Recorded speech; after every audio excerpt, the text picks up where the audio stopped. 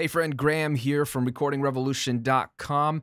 Today let's talk about headroom, why you need more headroom in your mixes if you want them to sound good, and here are 3 ways to get that headroom. What is headroom? Headroom is simply the difference between your loudest peak of your mix, this is the master fader, let's say the loudest peak, and the ceiling at 0 dB FS, which is full scale. And the whole idea here is there is a ceiling in the digital world. There is a ceiling, and when your audio gets to that ceiling, it doesn't sound good. It clips, it distorts, and it just isn't pleasing. Digital distortion isn't what we like. Analog distortion, very different, very nice. And so I don't have a whole lot of time today to go over it, but we have come out of an analog era where we were told, maybe you've been told this, to record everything as hot as you can without clipping. And if you do that and you get to the mix, you got all these tracks that are just peaking way up here, and maybe you didn't clip, that's great, but now you get a bunch of those tracks together, you're gonna clip your mix bus. Take a look at this. I've taken freedom when it's already won. I feel the spotlight. Right? I already clipped, and I'm peaking at like -1, -2, like it's just too much going on. Your software won't sound as good as it possibly can if you're cramming everything up to the ceiling. This is a simple problem to fix. I'm going to give you 3 ways to create more headroom, because the goal is to have as much headroom as we need so that it sounds musical. We can increase the overall volume later in mastering. So don't worry about it getting quiet. We actually just want it to sound good. And I'm going to give you 3 ways to do that. The first way is pretty simple. You just turn tracks down, okay? In Pro Tools and other DAWs that have clip-based gain, you can come up to a track, like let's say this bass, and you could say, all right, let me go up to this little fader and click and pull it down, okay? That literally reduces the gain on the actual audio wave itself. So anything you do on a clip level in Pro Tools or any DAW is going to reduce the gain before it hits any of your plugins, before it hits your fader. So this level of gain happens before our inserts up top and then before our fader down here. Okay? So you could start there by pulling things down. If you don't have clip-based gain, you could use something like a trim plugin where you can basically trim it down here. So I can turn it down there. Some DAWs have a trim pot or a trim slider or trim input meter, at the top of the console view like this, already built in. In Pro Tools, they don't. You just drop in the plugin, but you can take care of it there. So you could systematically go through on each track and see what needs to be pulled down, or you could pull down every track by 3 dB, 4 dB. In fact, let's do that just to make it simple. We could go all the way through here to the individual tracks. And we could, well, let's do it this way. Let's insert 1.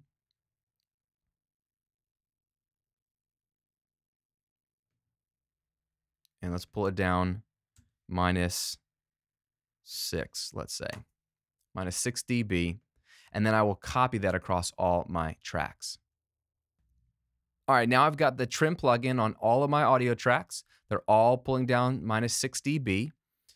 Now we can take a look at how my headroom's doing on the master fader. I've taken freedom when it's already won. I feel the spotlight. Much better. We're peaking at -5, which is much more in the target zone. So that's the easiest way to do it. Now the question you might ask is, Graham, why didn't you just pull the faders down? And the reason why is, yeah, I'm gonna pull the faders down on some of these tracks to actually create the balance I want, but I want to control the gain before any plugins and before any fader moves, because if I change the fader move later and bring it up, or if I automate it, it doesn't really help. So turning it down on the clip level, which is ideal because then you don't need a plugin, you can just take care of it manually, visually, or with the trim pot or trim plugin at the top of your plugins, allows you to just start with a lower bass level for all the tracks, no matter what plugins you throw on them and no matter what you do to the fader. It's a better way to gain stage. So that's step number 1 to reduce your level and increase your headroom, which will make your mix sound better. A simple way to do it also is just to use a good old-fashioned high-pass filter, okay? There's so much sonic real estate being taken up by low end that you don't need on all your tracks. Now, your basses, your kicks, this stuff,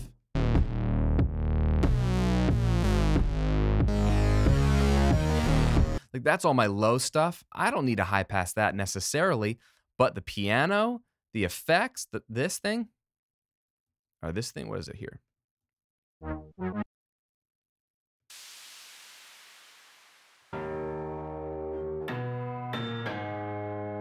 Even guitars here.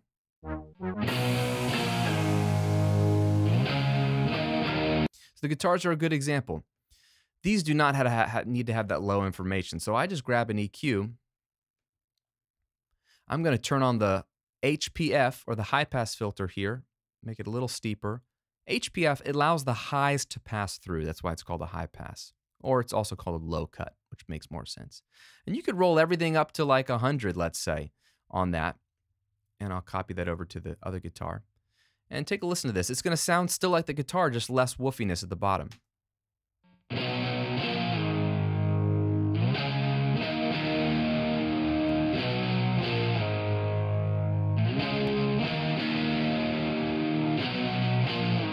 It still sounds good, it still's got crunch, it's a little more tightened up. I don't hear a lot of change, but what I'm doing is rolling off a lot of sonic information. So if you have a high pass on almost all your tracks that don't need stuff below 80 hertz, below 50 hertz, below 100 hertz, you will create more headroom and keep all the mid-range and upper stuff that makes the track sound great. So having high passes across your tracks will add a ton of headroom to your mix without losing any of the good stuff.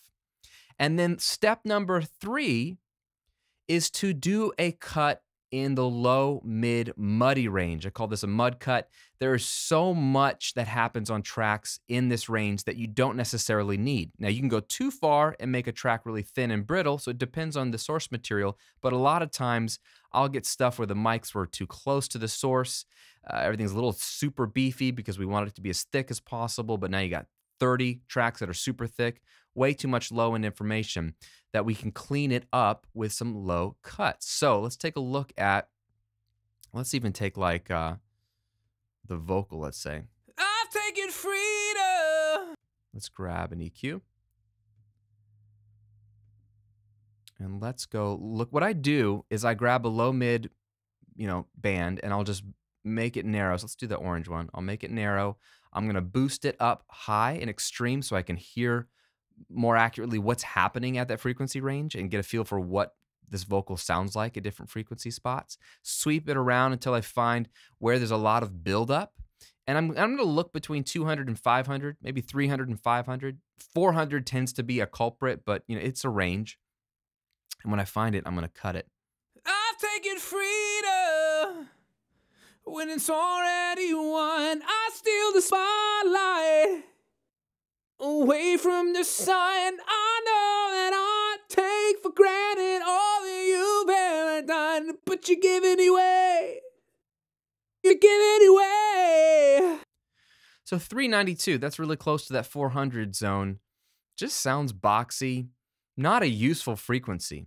So let's just subtract 3 dB of that, Which is, again, 3 dB is going to be like, kind of noticeable, but it's a decent chunk of volume. Let's take a listen if we can even hear a difference with only 3 dB. I've taken freedom. I've taken freedom.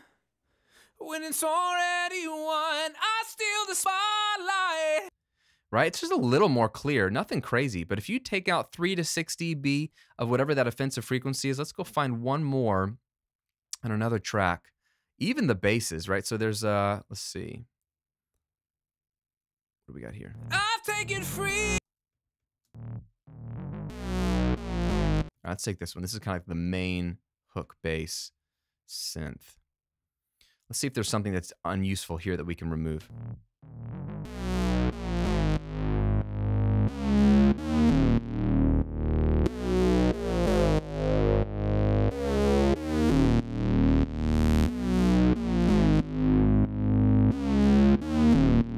Like 243, that sounds kind of blech there, right? When I got closer to 500, I liked some of the aggression that was coming out, so I don't want to kill that, and I don't want to kill the low end. So let's take out 3 of this. Let's take a listen, and we'll bypass it.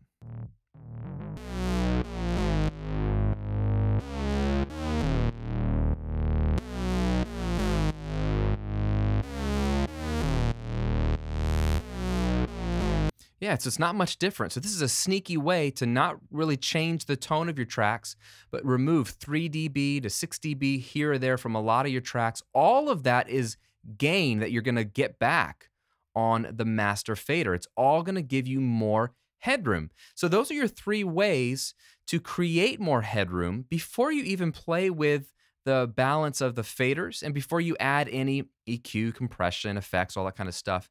And what this is going to do, it's just going to ensure that you get the cleanest, most pleasing version of your mix possible. You gain nothing by cramming all of your sonic information right near the top, right near the point of failure, and you lose nothing by turning everything down and freeing up headroom. If anything, you gain a lot more clarity on your tracks. I think your EQ will come together better when you have less low, mid, mud, and less sub 100 mud on tracks that don't need it. I think you actually will hear more clarity. But I'm not even talking about how it sounds in terms of the tone. I'm just talking about opening up headroom so that your mix can come together. And if you want numbers, if you're a numbers person, I would say shoot for peaking at -6 while you mix. Your average volume will be down here, right? So if we turn everything on, I'm thinking freedom when it's already won. I feel so like my average volume is -15, right? That's where it is right now. But my peak volume was up here. I'm thinking freedom when it's already won. I feel the spotlight. -6 to -5. And if I did more of those high-pass frequencies, high-pass filters, and low-mid cuts, I'd probably get that down to peaking at -6. That is plenty of headroom. That's great for a mix to sound its best. And then when you master it later, or if you send it off to mastering, your mastering engineer will thank you because you'll have plenty of headroom for him or her to work with when it comes to limiting and all those fun little tricks. So try it out on your next mix. Increase your headroom. It's going to sound better. Now, 2 things. 1, let me know in a comment below if you're already doing 1 or 2 or all 3 of these headroom tricks. And if you're not, which one are you going to use right now? Because at least use one of them. It's going to help tremendously. Leave me a comment below this video. And 2, if you want to dive deeper into some of my best mix tricks, and since we were talking about mastering tricks, I've got an entire guide for you called my 6 Steps to a Radio Ready Song Guide. And mixing and mastering are 2 of the 6 steps. And I'll give you some best practices, some tips and tricks on those phases to help you get your song to sound as good as possible before you release it on Spotify, Apple Music, or on the radio if you're so lucky. So I'm going to help you do that. It's a simple framework. It's a helpful guide, a quick read, but the goal is download it and keep it and reference it every time you sit down to mix, because you're going to forget. You're going to forget some of this stuff. I forget, but you can reference it anytime you like. You can grab that guide for free at radioreadyguide.com. Put the link here in the video. It's below in the description box. Grab it at radioreadyguide.com. Download it, apply it. Your songs will thank you for it. Have a great day. Make some great music, and I'll see you on another video real soon.